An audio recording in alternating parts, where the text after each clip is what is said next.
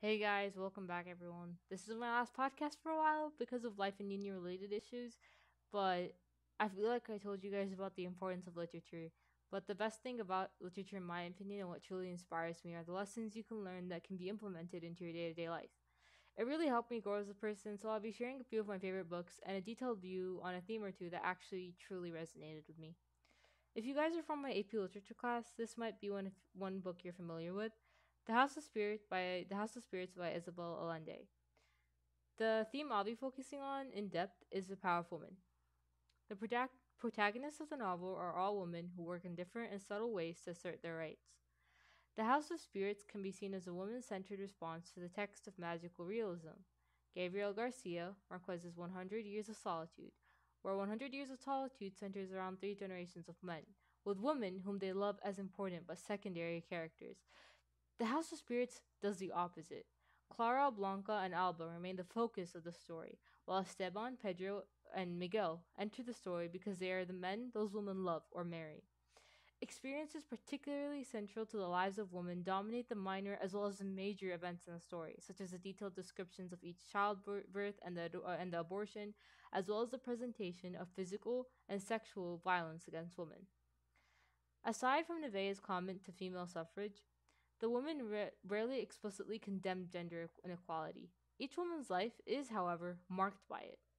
All of the women in the House of Spirits are strong women who do not bow to mistreatment. They choose subtle responses to the situations, though instead of outright revolt. This very method of violence can be seen as particularly feminine.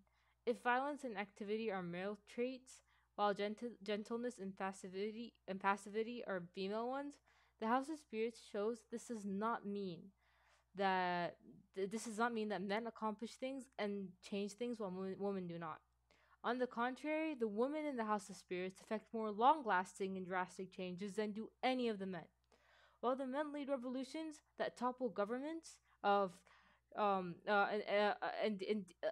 topple governments and the revolutions themselves are quickly toppled, the women's subtler methods of teaching literacy and basic healthcare, setting curses, and refusing to speak are far more effective in exacting permanent change than any of the men's trials in the past. The next book I'll be discussing is To Kill a Mockingbird, and the theme I will be discussing is about good and evil, humanity, and dignity.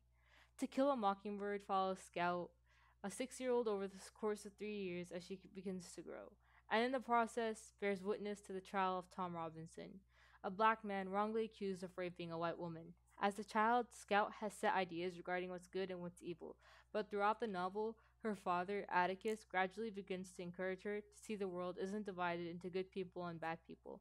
Rather, he suggests that all people are composed of a mix of good and bad qualities, but regardless, everyone is deserving of being treated with dignity and respect. At first, Scout and her brother Jem hold very black and white views of what's good and what's evil.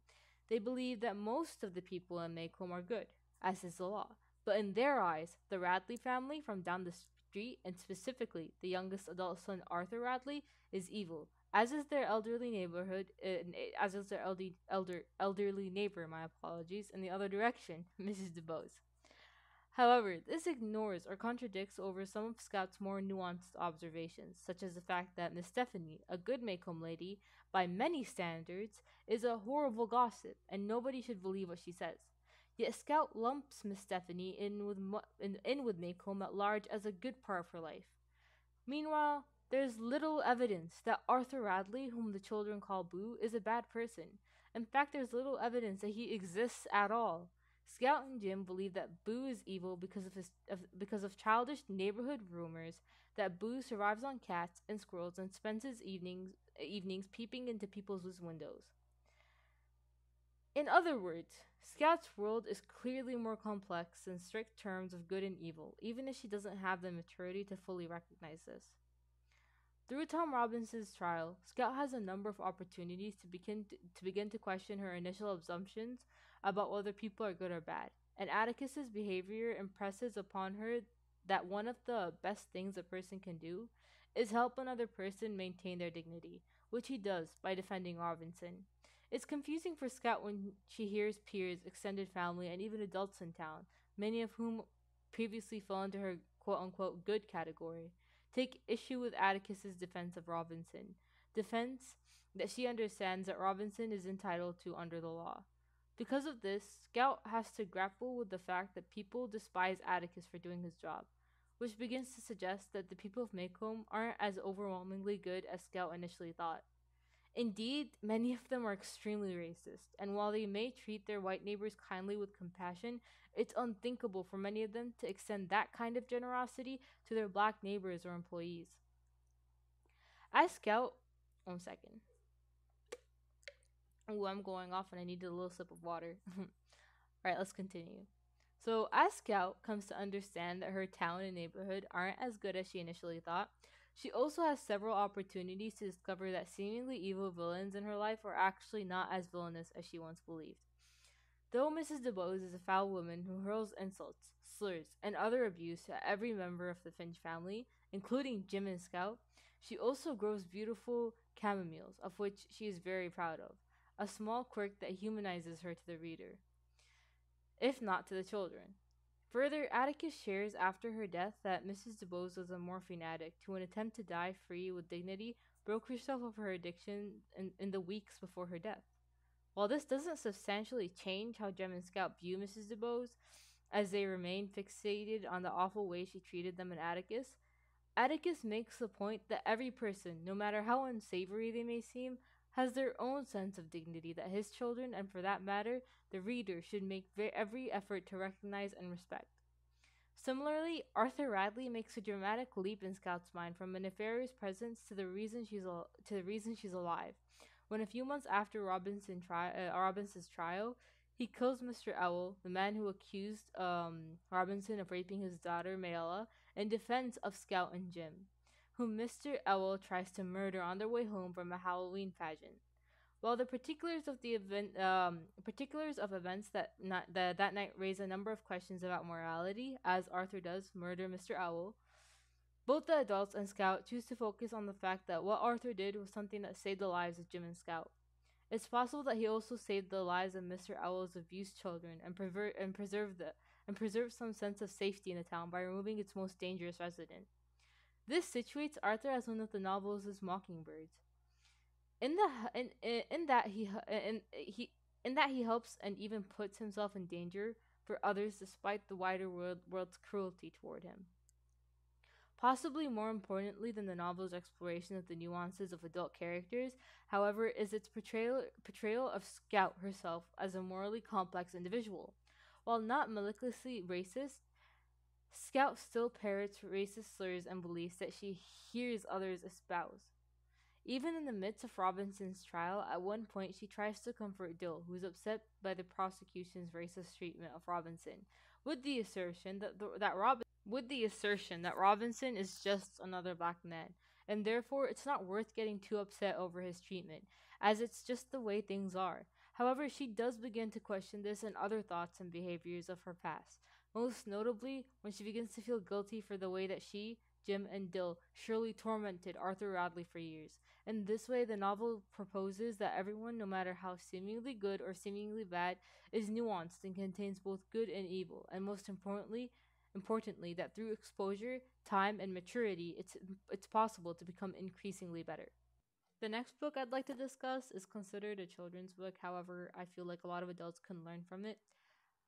I'll be discussing two of its themes. However, I won't have this podcast drag on, so it'll be pretty brief, but you should all consider reading this book. The book is titled The Little Prince, and it's truly amazing. So, the first theme I'll be discussing is the dangers of narrow mindedness. For the most part, The Little Prince characterizes narrow mindedness as a trait of adults. In the very first chapter, the narrator draws a sharp contrast between the respective ways grown ups and children view the world. He depicts grown ups as unimaginative, dull, superficial, and stubbornly sure that their limited perspective is the only one possible. He depicts children, on the other hand, as imaginative, open-minded, and sensitive to the mystery and beauty of the world. In the story's opening pages, the narrator explains that grown-ups lack the imagination to see drawing number 1, which represents a boa constrictor swallowing an elephant, as anything other than a hat. As the story progresses, other examples of the blindness of adults emerge. As the little prince travels from planet to planet, the six adults he encounters proudly reveal their character traits, whose contradictions and shortcomings the little prince then exposes.